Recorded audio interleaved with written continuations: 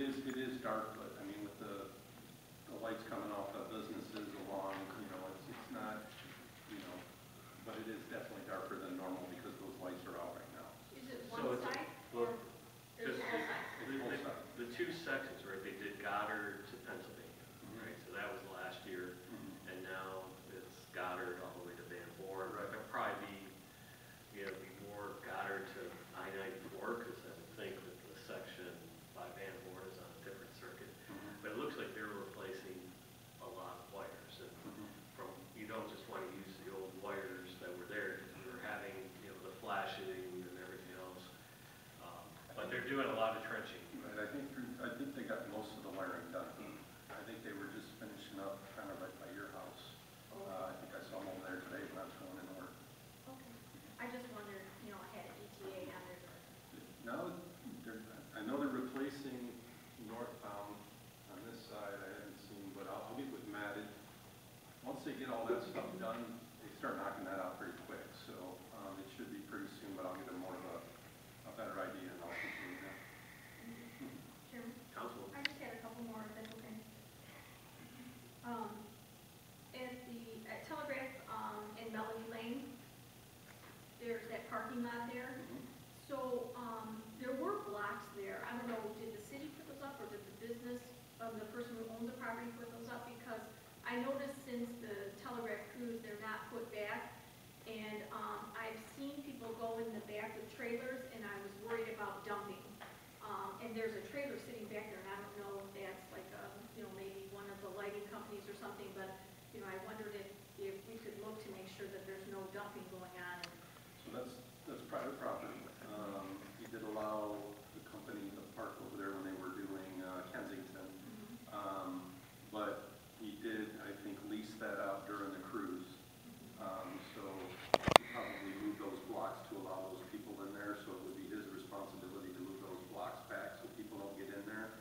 And if they are dumping in there, it would be his responsibility to make sure that doesn't happen, or it would be his responsibility to clean it up. Mr. Mayor, I think we should look at blighted structural ordinance violation for that property. The colonial house, you know, burnt down 10, 15, 20 years ago. And at this point in time, at least my opinion is that the parking lot should be taken out and let it taken back to a natural environment, because we've had trouble with trucks parking there over the years and everything else. And, you know, certainly we'd rather see them utilize that property, but to me it's kind of an eyesore on Telegraph, and it has been for a while. I understand your point, it's private property, but maybe something that we either look at or blighted structures. I agree with you 100%. And when that project was done in the staging, they even left it in better shape than what it was. And there was I'll be glad to have a conversation with you after the meeting. Okay, all right, thank you, Mr. Mayor. Council. So a couple more things about that. So there's the dumping, because there's a creek right there. So I wondered if we should contact the Wayne County Commissioner to see if there's been any dumping going on, because we don't want that to be a problem there. And then that was it for that part. And then also I wanted to know, for our other boards and commissions that meet on different nights, are like the planning, the TIPA, the zoning, are those televised? No. Through the chair now. No. So there's minutes taken. Are the minutes put online?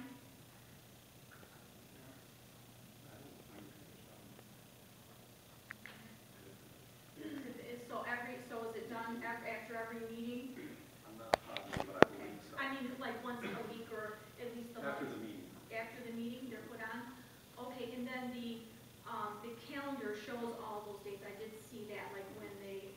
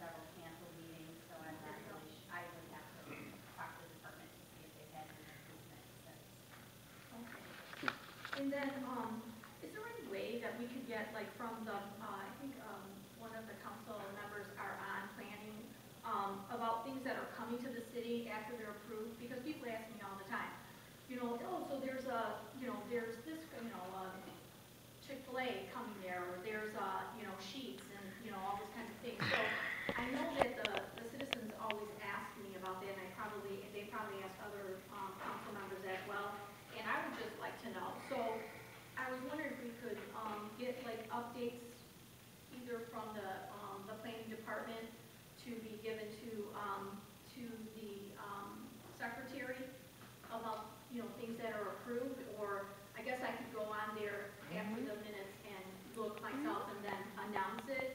But, I think that would be good, and it shows like we're moving forward, we're doing all these things, you know? Because I see things popping up all the time, so I'm really proud of them, and I think that we should advertise it a little bit more, if we could. Councilman Johnson is our representative of the planning commission. And I don't disagree with you. I think the planning department should send an email to every one of us on what's on the agenda for the next meeting.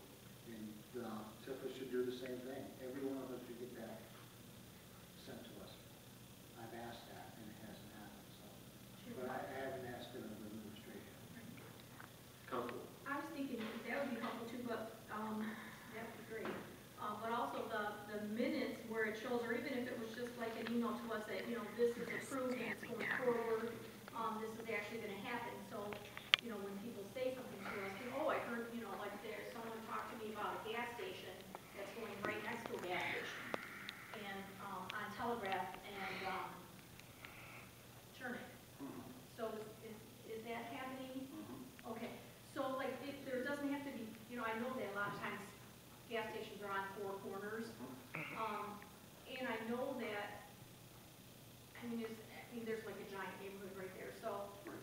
Right, yeah, so I wondered, you know, when these things are happening, if we could, you know, get a list of them, because, you know, even though some people aren't gonna like it because it's by their house and things like that, but we should be able, from this, since we are televised and the other commissions are not, we could tell people what's going on in the city.